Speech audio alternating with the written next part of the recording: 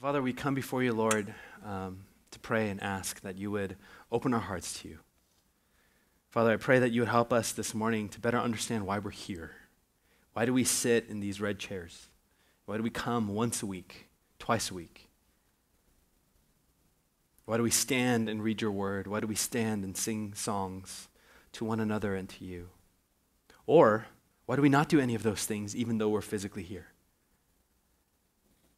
Father, I pray that you would help us to better understand what it is that we're doing here, better understand who we're meant to be, better understand who you are in the midst of the world that's around us. Reveal the hard things in our hearts that need to be revealed, and yet at the same time surprise us with your mercy and your grace for us. You're always available for a relationship, and I pray, Lord, that you would help us to see and receive that and know that. In Jesus' name we pray. Amen.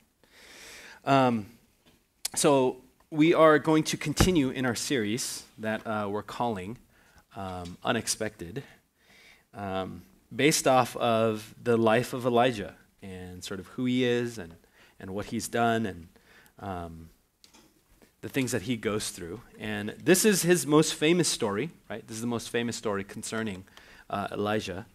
And just to give you a brief summary in terms of where we are, if you weren't here with us last Sunday, as we first studied the life of Elijah together, we discovered that he's a nobody from nowhere. And Elijah, specifically, his life is in the context of a particular king named Ahab. Ahab is the worst king in all of Israel. Ahab is lifted up as king, and as soon as he becomes a king, he marries a woman named Jezebel. And he basically takes the entire nation and starts to worship idols and start to worship a god named Baal. Baal is the god of fertility.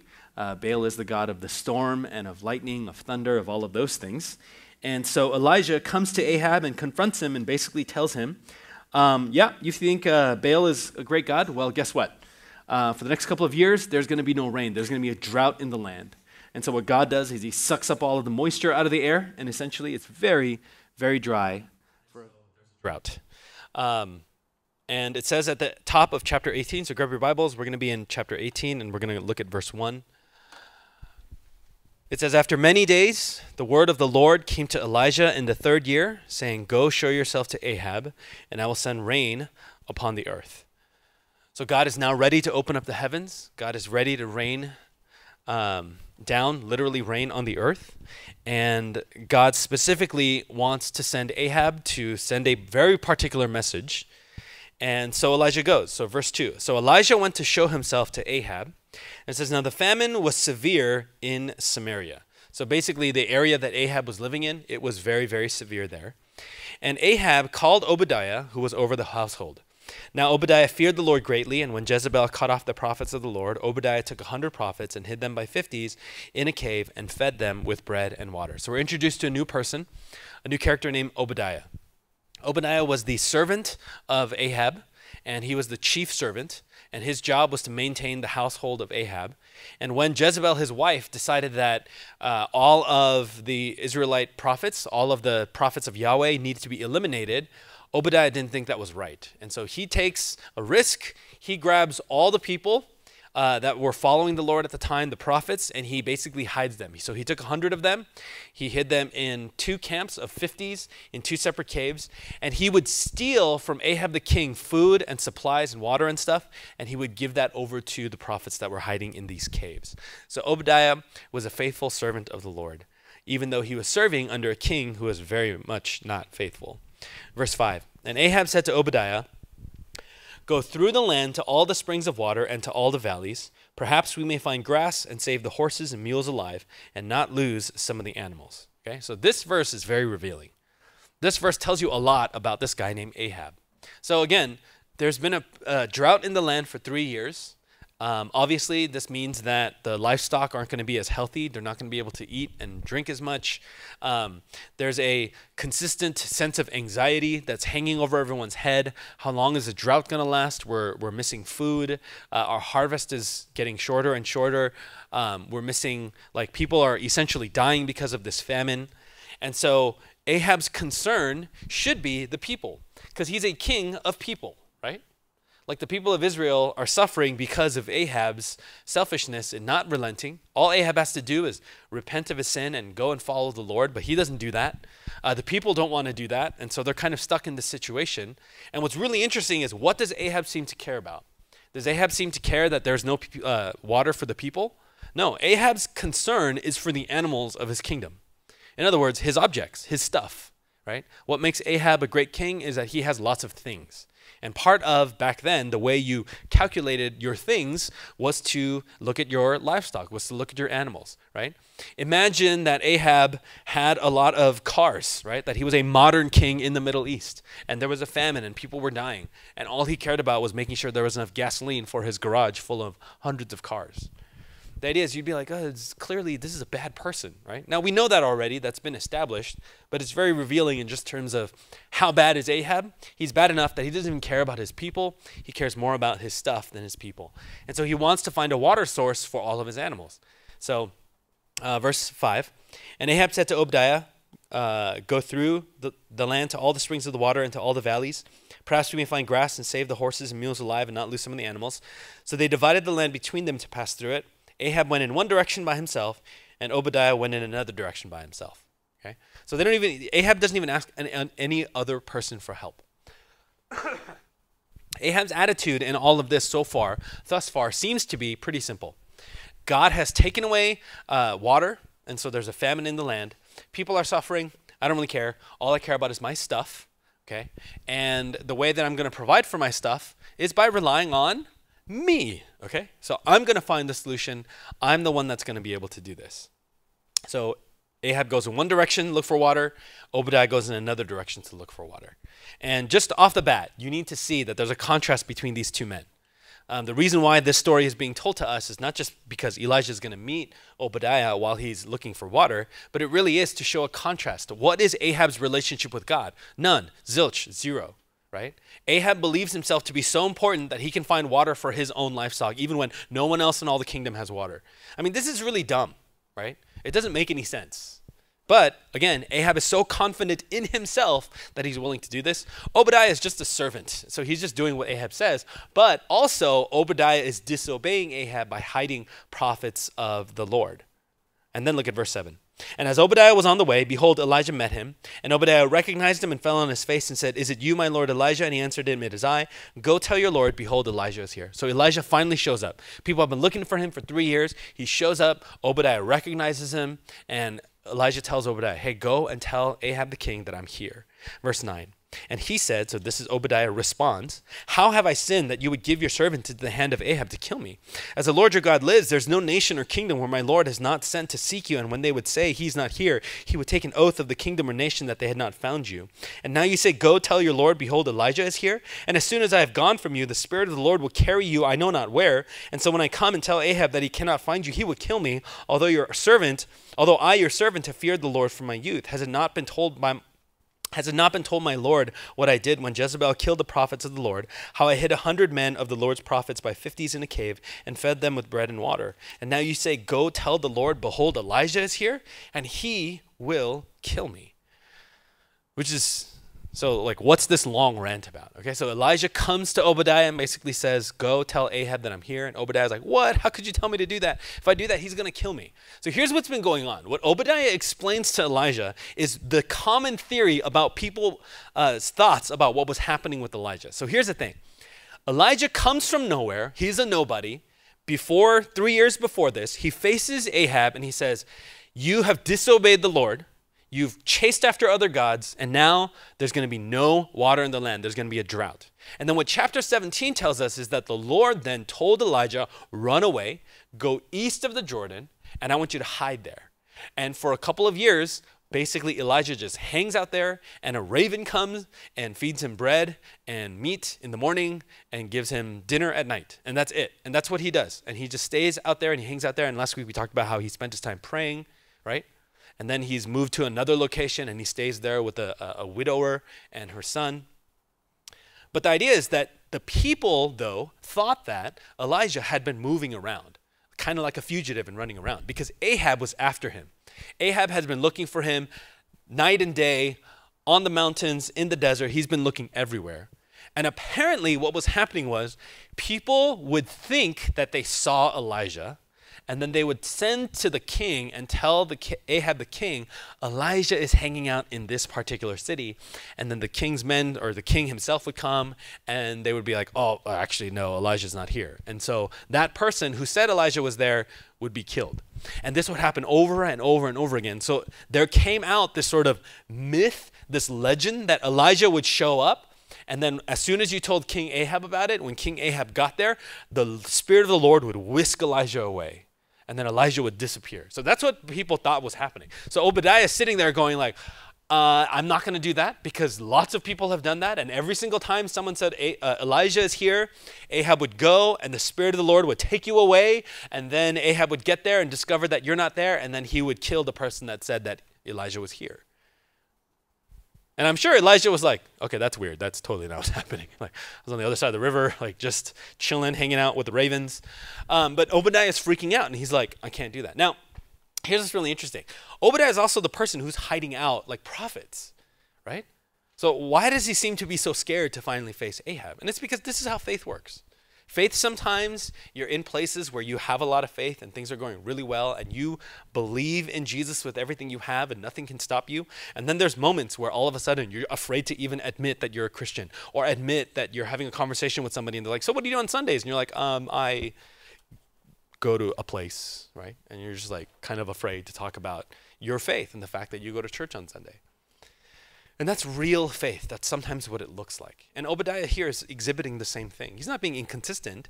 I mean, to some degree he is, but really he's just exhibiting what real faith looks like sometimes. So he's brave and courageous in one sense, where he's willing to hide the prophets of Israel. But at the same time, he's terrified of actually facing Ahab and telling him that Elijah is here. And how does Elijah respond? Look at verse 15. And Elijah said, as the Lord of hosts lives, before whom I stand, I will surely show myself to him today. So Obadiah went to meet Ahab and told him, and Ahab went to meet Elijah. And I love this. See, in verse 15, what Elijah does is he reminds Obadiah of who he is serving. He says, as the Lord of hosts lives. Right? Another way to translate that is as the Lord your helper lives. Right? In other words, he's reminding Obadiah, hey, remember, the only way that you were able to hide those prophets is because God enabled you to do that. The only way you haven't been killed already for having hid the prophets of the Lord is because God is protecting you. And so God will continue to protect you. God will continue to help you. He's there for you. And so that's actually what part of what it means to gather at church together. Because we're out there in the world with our faith, fighting a battle, hoping and praying and living with God. But at the same time, we do need this kind of encouragement because there are times in our life where our faith isn't as strong and we need to be encouraged. That's why the church gathers every single week to remind ourselves of this. You need to be reminded every single week in your spirit and in your heart that the Lord is with you, that the Lord is your helper, right? That God is for you. God wants to encourage you. God wants to strengthen you. You need to be reminded of that every single week if you're going to go out into the world and be living as a light to a dark world that's around us. You need this. And what you see between Elijah and Obadiah is two brothers of the faith encouraging and strengthening one another. And Elijah reminds Obadiah that the Lord is your helper. That's the value of being at church. It's why you can't do church alone. You can't just go on the internet, watch church alone online by yourself and say, I did my worship today. That's not how it works. We're meant to have more than that. We're meant to have brothers and sisters who strengthen us in the Lord, who strengthen us and help us to see and know and understand the faith that we need to have in order to serve God well. And so this happens, and then in verse 17, when Ahab saw Elijah, Ahab said to him, is it you, you troubler of Israel? I love that question, and I imagine Ahab to be a skinny man with like a goatee and like a little mustache here. Like I just picture him in my head to be the skinny little like, Jafar from Aladdin. Like I imagine him to look like that. And I imagine when he saw Elijah, Ahab was like, is it you, you troubler of Israel? I imagine him to have a voice like that. And then Elijah says in verse 18, and he answered, I have not troubled Israel, but you have, and your father's house, because you have abandoned the commandments of the Lord and followed the Baals. Now therefore send and gather all Israel to me at Mount Carmel, and the 450 prophets of Baal and the 400 prophets of Asherah who eat at Jezebel's table. And I love how forthright Elijah is, how direct he is, how he just faces this guy and just basically tells him, I'm the troubler, you're joking, right? Like, you know that it's your fault that we're in this situation. You know that we're in this situation because you went and worshiped other gods. Now go and gather your prophets and meet me at Mount Carmel, and just turns and walks away, right? How gangster is that, by the way? Like, that's so awesome, right? I imagine if he was holding a microphone, he just dropped his mic and he just walked away. Ahab was like, okay, right? So look at verse 20. So Ahab sent to all the prophets of Israel and gathered the prophets together at Mount Carmel. Verse 21. And Elijah came near to all the people and said, how long will you go limping between two different opinions? If the Lord is God, follow him. But if Baal, then follow him. And the people did not answer him a word.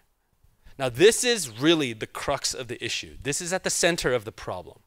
The problem is, it's not so much that Ahab led the people astray and that was it. It's that the people themselves were stuck in between two gods.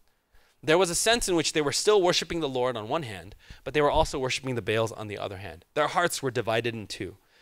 Elijah says, how long will you go on limping between two different opinions, right? So limping literally means to, right, not be able to walk correctly between two. There's no confidence. The people have no confidence as to who the real God is. And part of it is because their desires have gotten them in trouble, right? They desire God in one sense, but they also desire these idols in another sense. In other words, the people have come to think of themselves as so important that they can choose God whenever they want, Yahweh God whenever they want to. They can choose the Baals whenever they want to. But in reality, what it's done is it's weakened their spirit. And they're just limping between these two opinions, between these two gods, between these two religions. And so Elijah gives them the main question. And this is really the question of the entire Bible is, who are you going to serve? Because everybody serves somebody. You're either going to serve Yahweh God and you're going to live according to his word, or you're going to serve some other God, potentially yourself, right? This is a theme that's throughout all of Scripture, right? We've studied idolatry before. We know what this is talking about. What's really interesting is in the New Testament itself, there is a exhortation, an encouragement that actually sounds a lot like Elijah's question. The Apostle John, he's the youngest apostle. He wrote the book, the Gospel of John. He also wrote 1 John, 2 John, and 3 John. And at the end, Revelation. And at the end of 1 John, he says this.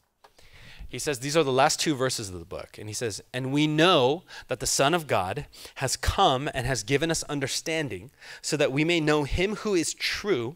And we are in him who is true, in his Son, Jesus Christ. He is the true God and eternal life. So at the end of 1 John, he's reminding the people that he's writing to that Jesus is the true God. And then he says at the very end, to close off his book, little children, keep yourselves from idols. Right? And John uses the phrase little children as a term of endearment. He said, like, beloved friends, please keep yourselves from idols. At the end of 1 John, he's reminding the people that their primary issue, right, in being able to keep God at the center is not having other idols. And the way that you kind of start to put God at the center is to realize that Jesus is the true God. And that's what Elijah is confronting the people with. Do you know who the true God actually is? Now, for those of us who aren't as familiar with what we're talking about when we talk about idolatry, okay, especially for you 7th graders, we're going to talk about idolatry a lot because what we believe fundamentally is that idolatry is the chief sin.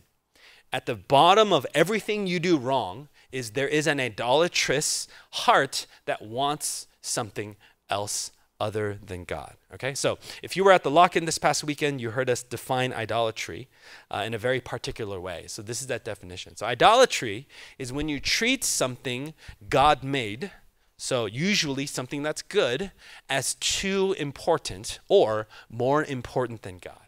So in other words, at the bottom of sin, right, at the bottom of every sinful inclination you have is to take something that God made, is to take something in creation that God made that generally speaking is probably good, and then distort it by making it so important that it becomes more important than God.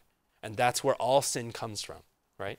So for example, if you steal something, right, you probably have in mind something you want. So you want money. Money can be a good thing, right? It can be used for good things. It can be an object that's beautiful, an object that is pretty, an object that is worth having, a good thing again. And when you steal from that, you are disobeying the Lord and you are making that thing more important than God's good rule, right? And that's what we do in every single one of our sins. When you lie, right, you're even taking something that is communication. So speaking to somebody is communication. God created communication. That's good. But then when you're lying, you're taking good communication and you're distorting it, right? And what you're doing is you're making that lie, that story, more important than the truth, which is what God wants us to say.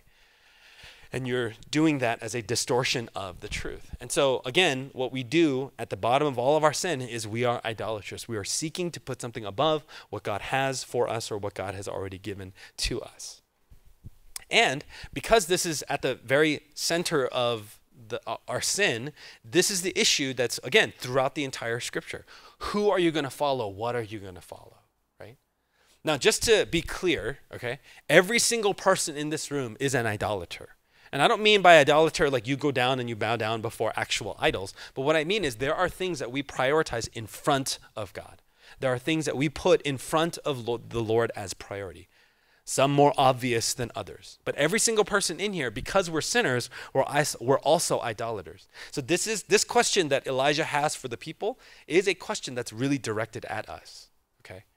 And so if I asked you to sit down and list out all the things in your life that are more important than God, if we're perfectly and totally honest, we can fill notebooks with stuff of things that we think is more important than God, of things that probably aren't that important, but we put above God all the time.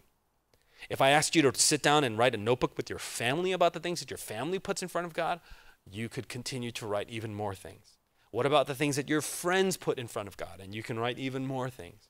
What about as a nation, the things that we put in front of God? And we can write even more things. Right? Like this is not something that we can escape by saying, oh, I don't bow down before an idol. I'm not an idolater. But actually the biblical definition for idolatry is anything that you put in front of God. And I read something really interesting. This was a poll that was taken earlier last week about Americans' attitudes towards certain values. Because idolatry isn't just a personal thing. But I think that as a culture, there are certain cultural idolatries that we have a tendency to pattern ourselves after. And I want to show this to you so that you're aware of what I'm talking about. So NBC and the Wall Street Journal did a poll where they asked different segments of the population, so really the younger generation and the older generation. So millennials and Generation Z, so again, anywhere between the ages of they define it as 18 to 38, so basically 1980 and beyond, and then 1980 and before. And they basically asked, how important are these things? And you'll see a huge generational divide in the first three, right? So the first question they asked was, how important is patriotism? How important is it to be proud of the country that you live in? How important is it to value the country that you live in? And your generation, and actually I'm considered a millennial as well. I'm like the grandpa of the millennial generation. So our generation, right, when polled, we're a little bit above 40% saying that it's very important for Americans to be patriotic. Whereas the older generation, look, it's closer to 80%, right? What about a belief in God, right? So you have less than 30% of our generation saying that it's important to believe in God. Whereas you have about 65% of the older generation saying that it's important to believe in God. But look at this one, having children. It's almost the same as belief in God. It's floating around 30%. So this next generation believes that it's not that important to have children later on. Whereas in the older generation, it's closer to 55%. Now, just based on these three things, right, I want you to ask yourself a question. What happens 20 years from now, 30 years from now, 40 years from now? What does the nation look like? What do the people value in America if the next generation, which is the largest generation in America right now, believe that patriotism, belief in God, and having children are actually not that valuable at all? What happens to the next generation? You have a generation that doesn't believe in country. You have a generation that doesn't believe in God. You have a generation that doesn't believe in family. What happens to those people as they try to navigate life? And there's a question at the bottom that's really important because that one's totally directly related to the top three. It's self-fulfillment. So how important is it to be self-fulfilled? The next generation says, almost 80% say, oh, that's absolutely important. Whereas in older generations, less than 60% say, oh, that's that important. So what you see here is there's a flip-flop. The most important thing, the most important value that the next generation has is me. I'm the most important thing about whatever's going to be happening next.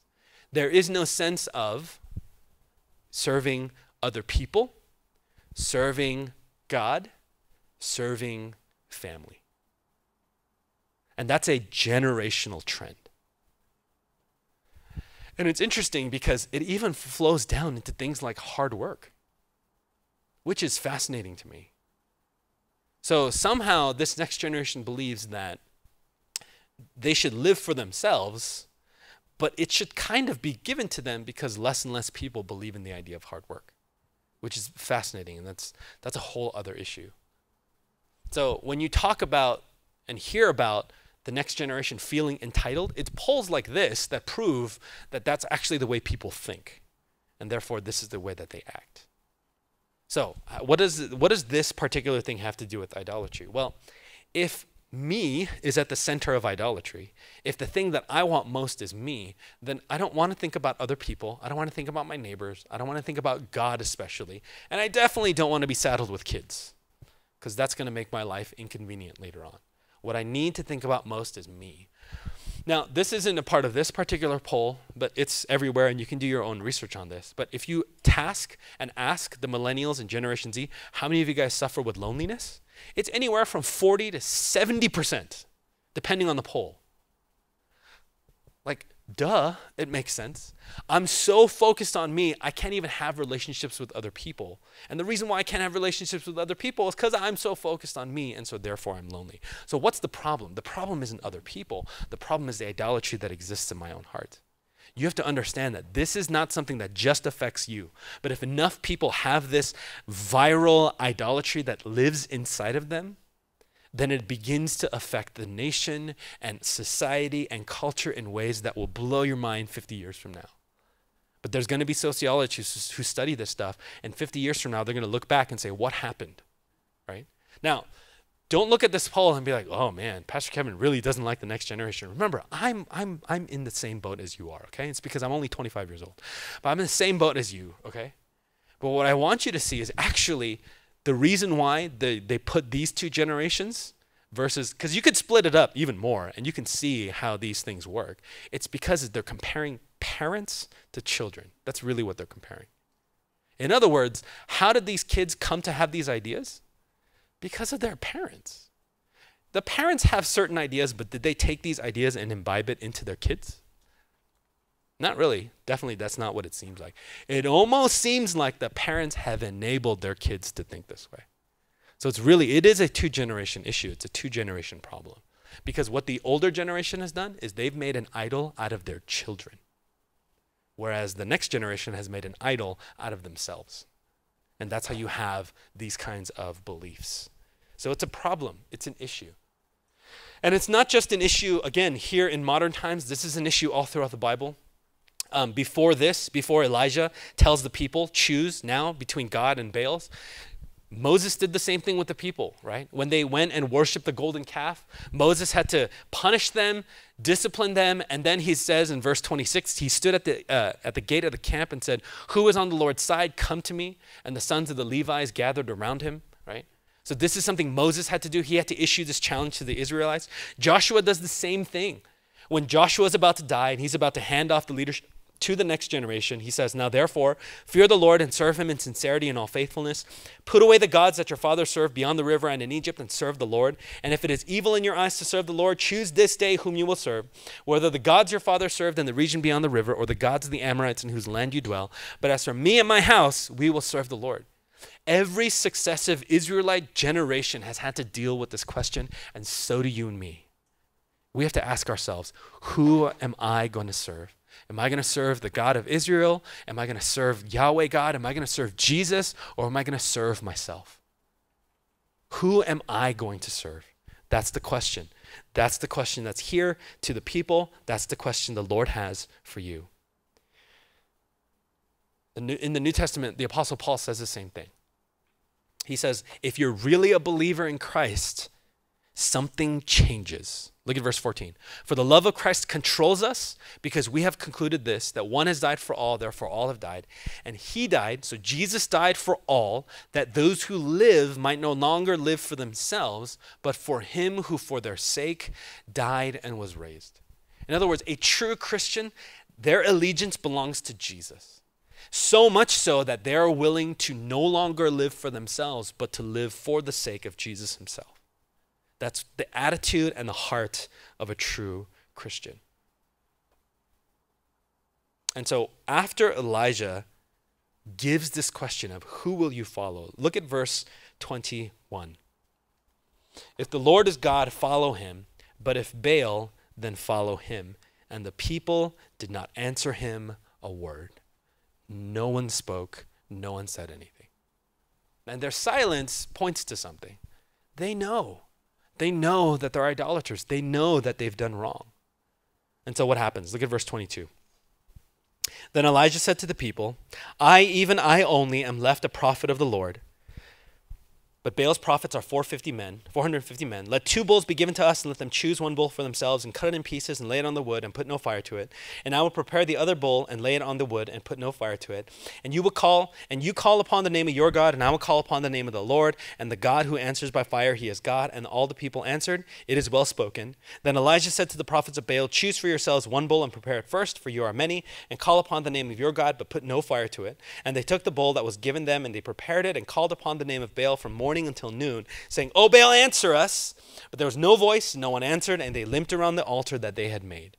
So Elijah gives them the challenge and basically says, we're going to have 2 bulls, 2 altars. You prepare it. You can even go first, right? Now, that's a huge disadvantage, because if Baal is real and Baal answers with fire, then Elijah doesn't even get to go, because that's the real God. That's the terms. But Elijah knows there is no Baal. Baal doesn't exist. So you guys go first. You can do all the stuff. You can have all the time you need.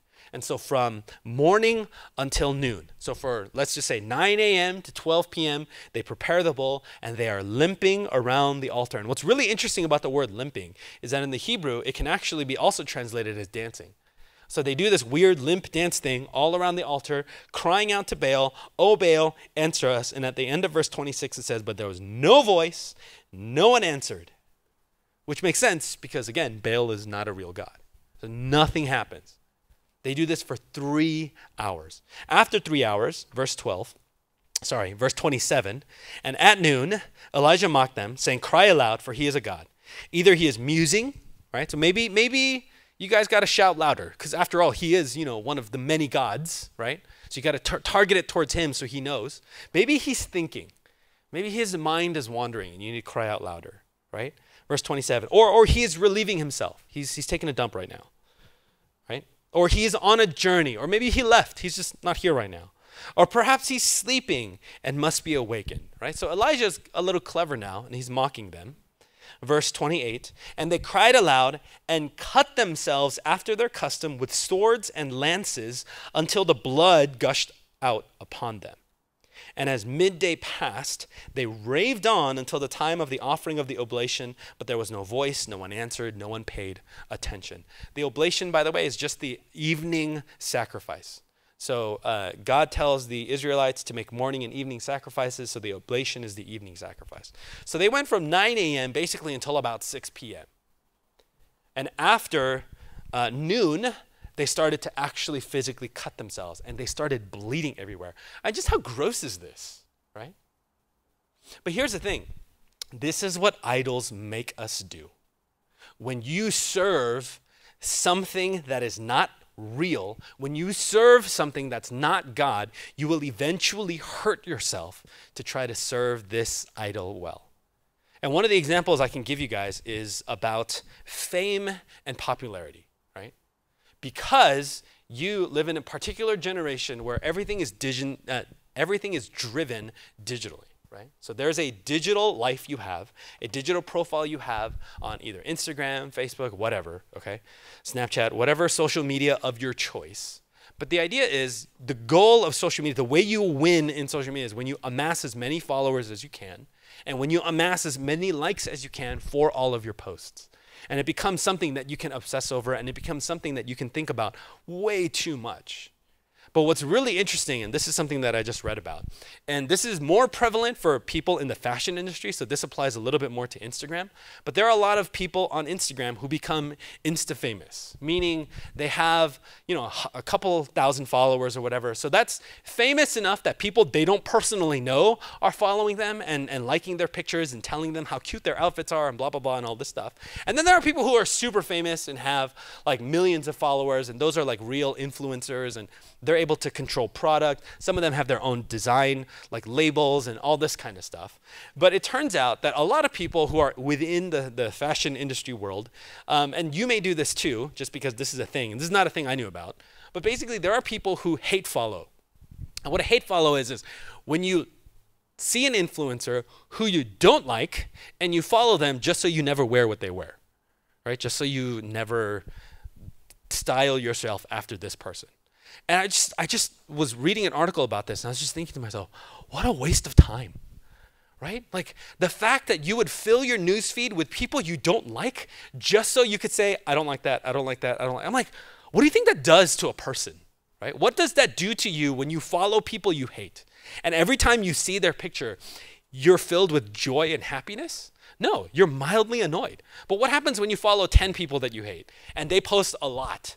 Then your social media feed is filled with people you hate all the time. What did you just do to yourself? Like, it's such a weird thing. It doesn't make any sense to me. But there's people who do that. And then I think about the flip side too. Like, what if you're a celebrity and you have millions of followers and a bunch of your followers only follow you because they hate you? What an interesting relationship you have with your followers. Some of them are fans, but some of them are following you because they hate you. And the only reason why they follow you is so they can post nasty things about you. I just wonder, like, does that help us understand each other better? Does that help you be a better person? Does it help you, like, it's mind-boggling to me that this is a thing and people do this and it's common and a lot of us do it without even recognizing how wrong it is, right? Like just how unbiblical it is to actually live that way, to actively follow people just because you hate them. But that's what idolatry does. Idolatry twists us and makes us distortions of ourselves so that we hurt ourselves and harm ourselves so much that we don't even recognize who we are. That's the problem, right? And here's the thing, poll after poll after poll tells us that every single person who spends an hour on social media, and it doesn't matter what platform, it doesn't matter if it's Instagram, it doesn't matter if it's Twitter, it doesn't matter if it's Facebook, it doesn't matter if it's Snapchat. After an hour on one of these things, they will poll people. And this goes across every single age group. It's not just young people, it's not just older people, it's every single age group. After an hour on social media, they'll be asked, do you feel better about yourself? And every single age group will say, no, I feel less better about myself. So why do we do it? Why do we do it? Why do we engage? Well, it's because everyone else is there, or this is what everyone else does. But it is actively hurting us. It is actively killing us. It is actively harming our souls to be on social media as much as we are. Some of you guys have iPhones, and on iPhones there's screen time, and you can see how long you're on certain things. If you deal with loneliness, depression, if you deal with issues where you like have very little value of yourself, open that app and find out how much time you spend on social media. If it's more than hours per day, I'm telling you that's the culprit. Delete the app. Delete those things. Clear your mind of that kind of idolatry. Free yourself. You don't have to live life that way. You don't have to live life following after what everyone else does. God has a better plan for you. We don't have to be like these Baal idolaters who are screaming at the top of their lungs, hoping that Baal will listen, hoping that Baal will obey, cutting ourselves in hopes that we'll bleed and get attention. It's crazy to me, right? That we do that to ourselves without even thinking about the damage that it's doing to our actual souls. Psalms actually says something about this. Psalm 135, 15 through 18. The idols of the nation are silver and gold, the work of human hands. They have mouths but do not speak. They have eyes but do not see. They have ears but do not hear. Nor is there any breath in their mouths. Those who make them become like them. So do all who trust in them. Idols are worthless. They don't serve you. They don't give you anything back. You give as much as you can possibly give, and you come out empty-handed. What did the Baal prophets gain by doing all of this in front of Baal? For 9 hours, they were cutting themselves and yelling and screaming. What did they gain? Nothing. Same thing with idols. Look at verse 30. Then Elijah said to all the people, "Come near to me." And all the people came near to him, and he repaired the altar of the Lord that had been thrown down. Elijah took 12 stones according to the number of the tribes of the sons of Jacob, to whom the word of the Lord came, saying, "Israel shall be your name." And with the stones he built an altar in the name of the Lord, and he made a trench about the altar as great as would contain 2 seahs of seed. And he put the wood in order and cut the bull in pieces and laid it on the wood. And he said, "Fill 4 jars with water and put it on the burnt offering and on the wood." And he said, "Do it a second time." And they did it a second time. And he said, "Do it a third time." And they did it a third time. And the water ran around the altar and filled the trench also with water. So just so nobody thinks that he's cheating, he pours water over everything. But first, he puts 12 stones down. Those 12 stones represent the 12 tribes of Israel. Elijah is reminding the people, hey, God has a relationship with you. You have a relationship with God. He made a promise to the 12 tribes of Israel. And then how much times is the water poured out? 3 times 4. 12. 12 times jars of water are poured onto this altar. A reminder to the people of Israel, God is still your God. God still wants a relationship with you. Verse 36. And at the time of the offering of the oblation, Elijah the prophet came near and said, "O Lord, God of Abraham, Isaac, and Israel, let it be known this day that you are God in Israel, and that I am your servant, and that I have done all these things at your word. Answer me, O Lord, answer me, that this people may know that you, O Lord, are God, and that you have turned their hearts back." Does Elijah come out and cut himself and do crazy things? Does Elijah come out and dance? Does he do any sort of weird routine? He doesn't do anything. He just comes out and prays. And Jesus actually commends this. Jesus says this, right? Before he teaches his disciples the Lord's Prayer, he says, "And when you pray, do not heap up empty phrases as the Gentiles do, for they think that they will be heard for their many words. Do not be like them, for your Father knows what you need before you ask them." In other words, prayer is powerful. Elijah's prayer is powerful. And what does Elijah specifically pray? He doesn't pray, "God, let me get your attention. God, come and hear me. God, listen to me. God, listen to me. God, listen to me." You know what he prays? He says, "God, hear this prayer, and I want you to show the people that you have already turned their hearts back."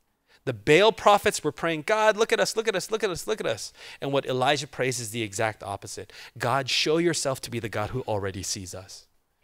And then look at verse 38. Then the fire of the Lord fell, consumed the burnt offering and the wood and the stones and the dust, and licked up the water that was in the trench. And when all the people saw it, they fell on their faces and said, "The Lord, he is God. The Lord, he is God."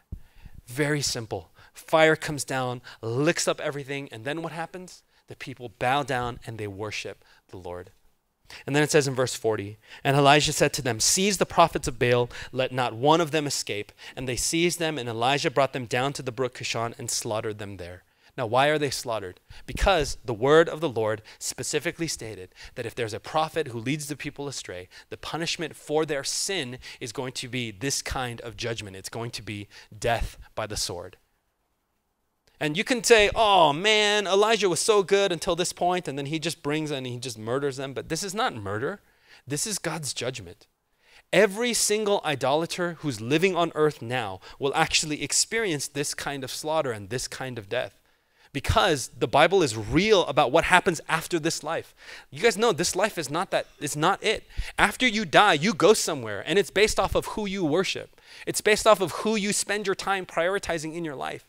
And again, if we're honest, not a single one of us live every single day pointing our lives to God. Most of us live every single day pointing our life towards something else, even those who claim to be Christians. At the end of the day, that's the thing that should matter the most. Verse 40 should shake us up. Verse 40 should awaken us. Verse 40 should make the thing that's on your screen, that's not the Bible, whatever it is that you're paying attention to, click off your screen and pay attention for half a second, because at one point you're going to die. Where do you go when you die? If you're an atheist, well, then that's it. But what if atheism isn't true? How do you know that there is no God? How can you explain the entire universe coming out of nothing? The atheists don't have a good explanation for this. Atheists can't even tell you why we have males and females, right? Because if evolution is true and everything started as an amoeba is an asexual thing, meaning amoebas don't need male. There's no boy amoeba and girl amoeba. There's no Bob amoeba and I can't think of a girl else. And Jill amoeba, okay? And then they meet together and have a family and then there's children amoebas. Amoebas just split themselves and they just create male and female. So how did we end up with male and female, right? Because if one amoeba splits and it mutates itself into a boy amoeba, there's no other girl amoebas. So guess what? Boy amoeba dies a lonely existence. And the other amoebas continue to just split themselves. In order for there to be male and female, you have to have a boy amoeba and all the boy parts and a girl amoeba and all the girl parts. And those two have to fall in love and make a family. What are the chances that that would happen in one single generation? It's zero. It's zero. The chances are greater that you'll be hit by lightning 10 times as you walk out of this building. Guys, atheism can't be true based off of science. Something's going to happen to us when we die, every single one of us. The question is, where do you go? Did you live your life serving God? Did you live your life searching after the true and living God and give your life to him and make sure that your relationship is right with him? Or have you been living life pretending as if he doesn't exist, serving your own soul, serving your own heart? Now, there's something weird between verse 40 and verse 41. And I want you to pay attention to this because this is everything. Pay attention to what happens between verse 40 and verse 41. And Elijah said to them, verse 40, "Seize the prophets of Baal, let not one of them escape." And they seized them. And Elijah brought them down to the brook Kishon and slaughtered them there. Verse 41, and Elijah said to Ahab, "Go up, eat and drink, for there's the sound of the rushing of rain." What? Are you thinking what I'm thinking? Ahab is the worst king Israel's ever had. And I told you guys last week, I called it the Ahab problem. The prophets of Baal were killed for their idolatry. Makes sense. Why is Ahab being invited to go up and have a meal? What is happening here? What is going on? Because if anyone should die, shouldn't it be Ahab? Isn't Ahab the one that married Jezebel, that caused all these Baal prophets to come in? Isn't Ahab the one who couldn't care less about what happened to the people of Israel, cared more about his horses and his mules? Isn't Ahab the worst? Shouldn't Ahab be killed for his idolatry? Why is Ahab invited to go up, eat and drink, for there's the sound of rushing rain? Because God is merciful. Why are any of us in here able to breathe air and breathe out air when all we've done for the last 7 days is think idolatrous thoughts and do rebellious things against the Lord and sin in ways in our minds and in our actions that are absolutely an affront to the holy God of the universe? How is it possible that every single one of us is breathing in air and breathing out air? How is it possible that God hasn't just judged every single one of us and we're all dead and we're all in eternal torment, in the lake of fire, in the second death, in hell? How is it possible that that's not the reality for us living right now, given the things we think about and given the things that we do every single day? God's mercy. God's absolute, radical, crazy, life-transforming, life-giving mercy. Ahab is not killed in the midst of the Baal prophets because God is merciful, not because Ahab is good. Don't you get it? You and I, we're Ahab. We're Ahab in this story. You are standing and sitting here in this room, breathing air in and out because God still has mercy available for you. And God still wants a relationship with you.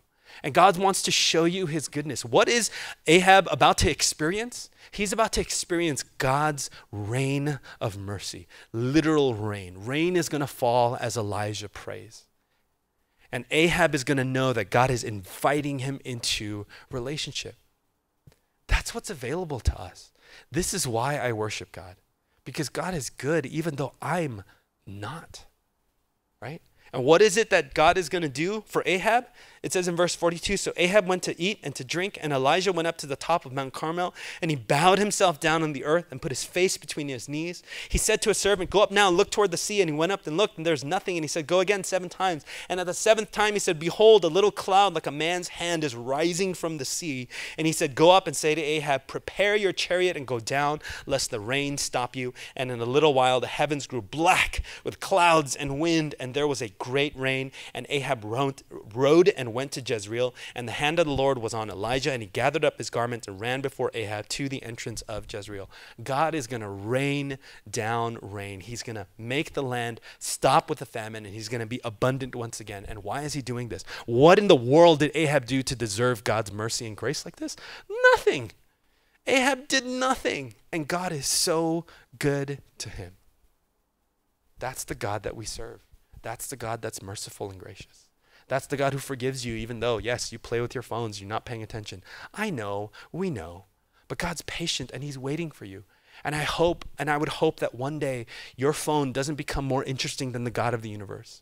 And I would pray that your neighbor and wanting to pass notes doesn't become more interesting than the God of the actual universe. And that's why we pray. You know who's praying for you? Your teachers are praying for you. Are your friends praying for you? I don't know. Are your classmates praying for you? I don't know. Are your parents even praying for you? I don't know, but I know our teachers are praying for you. And this is the place where you can receive that kind of prayer. This is the place where you can receive that kind of love and encouragement to continue on and to have actual faith. That's how much we believe in you. That's how much we love you. That's why we're here. This is the place where you can learn and know about this God, the actual God who saves. And I would love for you to pay attention. And I would love for you to focus in. And I would love for you to know who this God actually is. Because this is the place where you can meet him. And I want to end with this. There's a random story in the New Testament where Jesus is journeying with his disciples. It's very close to Jesus' death on the cross. It's like a couple of days before Jesus is about to die. And they go to a village. The disciples are sent to a village. So it says, verse 51, when the days drew near for him, that's Jesus, to be taken up, he set his face to go to Jerusalem, and he sent messengers ahead of him who went and entered a village of the Samaritans to make preparation for him. But the people did not receive him because his face was set toward Jerusalem. Now, I don't exactly know what that means, like why the Samaritans didn't receive him. But look at the reaction in verse 54. And when his disciples, James and John, saw it, they said, Lord, do you want us to tell fire to come down from heaven and consume them? Like, this is a crazy, it's a weird story, but it's an even crazier reaction. So James and John, who had been following Jesus for 3 years, they see that the Samaritans are like, we don't really want to deal with you guys. And James and John look at Jesus and say, all right, Jesus, they're treating us pretty bad here. Should we send down fire from heaven to come and consume them? Like, I don't know what they were thinking, and I don't know what they were picturing, but it's not a stretch to imagine that they were thinking about 1 Kings chapter 18, or that they were thinking about Sodom and Gomorrah, which God consumed with fire. In other words, they were thinking about, let's prove to these knuckleheads that this guy comes from God, and let's show them who's the boss. Verse 55, but Jesus turned and rebuked them, and they went on to another village. Jesus says, no, like that is not what I'm here to do. I am not here to rain down fire on those who reject me. I'm here to die for them on a cross. All of us have rejected Jesus in some way, shape, or form this week. All of us have rejected God in some shape or form this week. And the message of grace that we have available for you from God himself is, I forgive you for that. And I can prove that I've forgiven you for that because I've sent Jesus to die for you on the cross. And so I'm inviting you into relationship. And I'm better than all of this other stuff. I'm better than whatever likes you can get on Instagram. I'm better than whatever video games you can play and pass your time. I'm better than all of the things that you think will fulfill your soul, because I am the God who made you. And I want and desire a relationship with you. I'm going to ask you guys to close your eyes.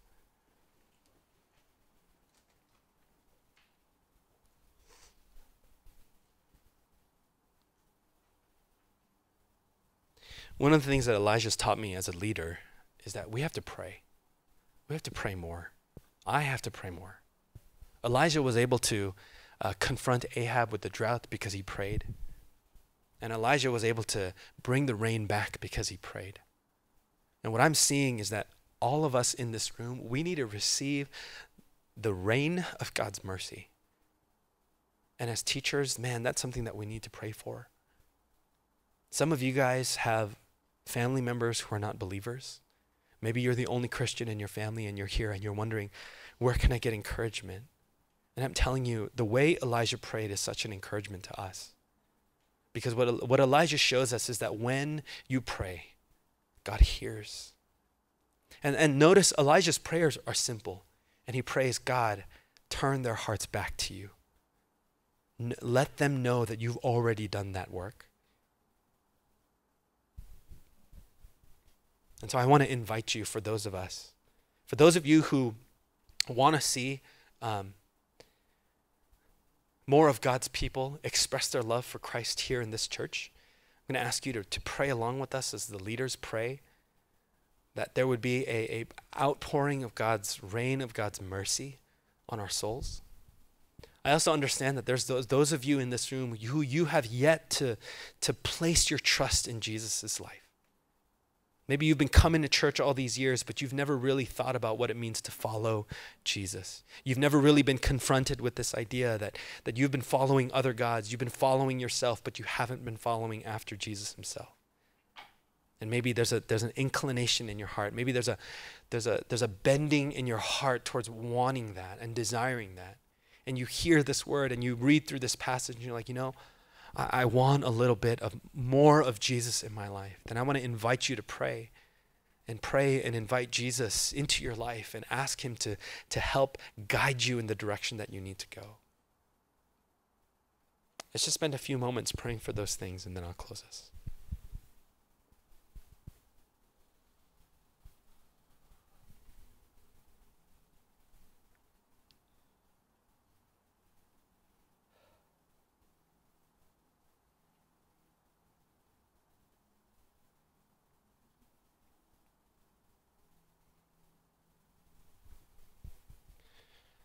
Father, we're tired of serving idols that can't answer us. Father, we're tired of serving gods that we give our time and effort to and they give nothing back to us in return. We're tired of doing things that cause us to feel worse about ourselves at the end. We're tired of wasting our time and wondering where the day went. We're tired of just looking forward to the next thing to just entertain us, driven by a mind that is so debased and so corrupted by what the world considers entertainment. That the things that we look for now on YouTube are videos of people harming other people and us thinking that that's funny. Of terrible things happening to other people and us thinking somehow that that's entertaining to us. God, forgive us for that kind of heart. Help us to take a step back and see that that kind of heart is wicked and it's evil and it's not good, and we don't want to live that way. We don't want to live as though that kind of heart is somehow acceptable and okay. God, forgive us for that. Help us instead to turn to you, because you offer us eternal life. You offer us forgiveness. You offer us grace. You offer us relationship. You open your heart to us to invite us into relationship where we can receive your great mercy and your great love. And we can be fulfilled in ways that we've never been fulfilled before. And we can have joy that we've never had before. And so I pray, Lord, that you would help us to see and feel and understand that. And help us to recognize that that comes from encouragement here in this place. As we seek to know each other more, as we seek to love each other more, as we seek to serve and encourage each other more. Father, I pray for those of us who are leaders, who want to continue to serve the members of Roots Ministry. I ask, Lord, that you would humble us and help us to continue to pray and to pray hard and to pray, Lord, knowing that you are hearing us and our prayers are not falling to the wayside. But pray, Lord, knowing that there's power in our prayers. Father, we thank you. In Jesus' name we pray. Amen.